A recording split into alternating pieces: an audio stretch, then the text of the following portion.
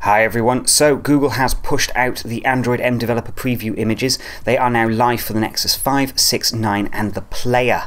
Now bearing in mind that Google are not covering every single Nexus device with the Android M preview. For instance, the Nexus 10 is missing there. Now the system images are available now directly on Google's repository. You need to hit the link, grab the particular file for your device, and then obviously run your ADB tools and sideload it.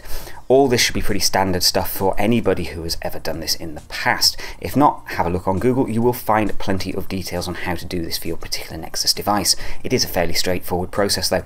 Do bear in mind this is a developer preview. In the past, that has meant many buggy and broken features, as well as memory leaks, battery drain, you name it. This is for developers only, and it is the first preview release.